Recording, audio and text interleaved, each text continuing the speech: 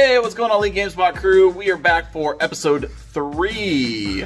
We're originally going to do a 4-part episode, level 1 through 4, but we kind of just shot over past level 3 on TCG Player. Yeah. And hit level 4. Yeah, so shot right over level 3, and so we're going to go over all the ins and outs of level 4 and just kind of how to continue growing your TCG Player account and start making some money on it. So let's hop into it.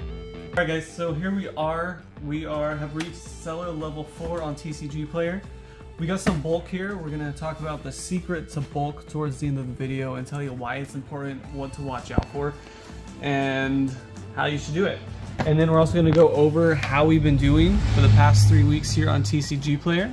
So for the past 3 weeks here on TCG Player, 3 weeks is less than 3 weeks is what it took us here at Elite GameSpot to reach level 4. And in those 3 weeks-ish, we've netted sales of $1,895. That's insane for under 3 weeks. So with that, that's $1,800 in sales. Sales after fees, we're getting $1,600. That is all profit we can use to go back into the hobby, back into the business, and keep things growing, keep that snowball rolling. Now, as far as inventory goes, you can see even right now we only have 144 total listings. Okay, and this is all bigger item cards, which is why we're going to talk about what is up next. What do we do next? How do we bring this account to the next level? Level up. I mean, level 4 is the highest level, but how do we level up our sales and keep growing from here on out? You could just keep doing what we've been doing, listing high ticket items or sell items that sell really, really nicely. But what we're going to do is we're going to start making this to where more people can actually use this. So what we're going to do is we're going to head over to a website called limitlesstcg.com. And what Limitless TCG is it is a collection of all the meta decks, all the top played decks right now. And it's going to show us the cards, the common cards people are running in decks that we might not think are actually good to sell. So we'll just pull up this list here and we can see all these different cards. So we have Iridas, right? Irida's a common card. And look, 4 of those for $14. Let's see what they're running for. Irida Astral Radiance, $3.72 for the common, I believe, on that. Okay.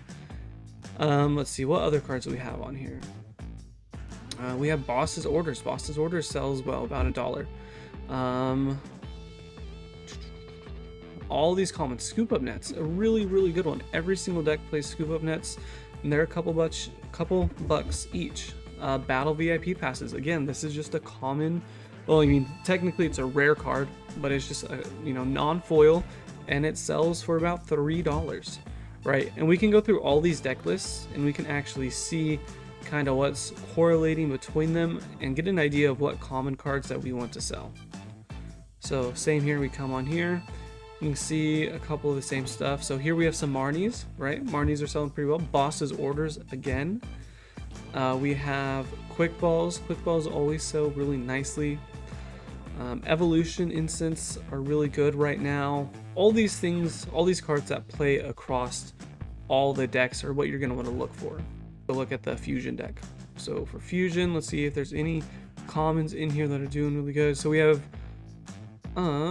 double Turbo Energies right here.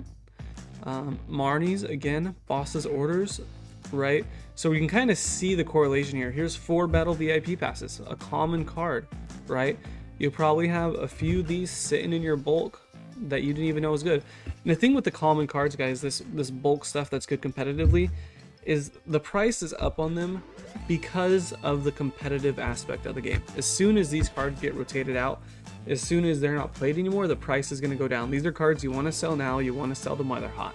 Alright, so I have this bulk box here. We're going to go ahead and just, this was traded in by a customer sometime last week, I believe. So we're just going to go ahead and go through this. I have not looked at it yet, and we're going to see if there's any bulk items that we think would be good to sell just by going through this. So right off the back, we have a Barrel. This card is used in a lot of decks. Let's see what else do we have in here. Air Balloon, also used in a lot of decks. These are all common cards, reverse foils, rares, or Anguru, right? This is how you turn your pennies into dollars, guys. Escape Rope, there we go. There's another really good one. Rescue Carrier, it's not the most expensive card, but it's played in some decks. Maybe take a look at something like that. Capture Energies, there's a Battle VIP pass. Oh look, there's Trekking Shoes, and another Battle VIP pass, and another Barrel. Alright, Pumpkaboo, it's played in a couple decks right now. I mean, it's probably not the most expensive, but it's probably going to sell. Right?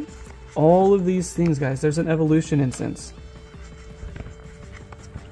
Right? Raihan, that's another good card. Again, it's probably not the most expensive, but if you have 50 Raihans and you sell them each for 20 cents a piece, you know, it's turning pennies into dollars right there.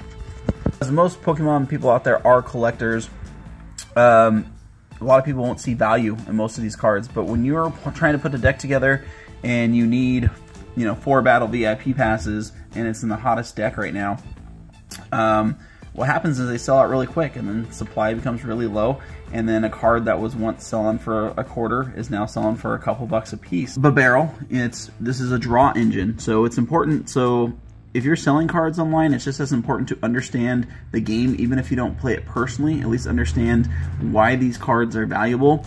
Barrel has an ability that during your turn you may draw cards until you have 5 cards in your hand. So that's something that you're going to want in a deck. Raihan, he's kind of like your comeback kid. Like, you get knocked out, this allows you to take an energy from your discard pile, attach it to one of your Pokemon, and then search your deck for any card that you want. You do not have to reveal it. So a lot of decks play that, and you want at least one copy of that in a lot of decks. Pumpkaboo, not a super expensive card still, but the ability, especially since you're in a format where a lot of stadium cards are being played, Pumpkaboo allows you to discard a stadium card as soon as you put it on your bench. So you put it on your bench, discard a stadium card in play, allows you to get rid of, let's say, like a Path to the Peak, something like that, which kills abilities on your Roblox Pokemon. And we have this Capture Energy over here, and with this Capture Energy in particular, these were selling for about $4 or $5 at one point in time, and these are down to about $1. And the reason why is they were a lot harder to find, and there was a deck a while back that required Capture Energies, and they were really hard to find, so they were going for about $4 or $5. That was the time to sell these cards. I mean, yeah, they're still worth $1, but thinking that, you know, a couple months ago I could have sold this for $4, it's kind of sad. Anyway, guys, kept that super short and sweet for you. Just wanted to take you on that little journey going from 0 sales on TCG Player, level 1 account, all the way to level 4. We did it. I know your original goal was to do it in a month, and we did it in less than 3 weeks, so it's pretty awesome. Over 100 sales.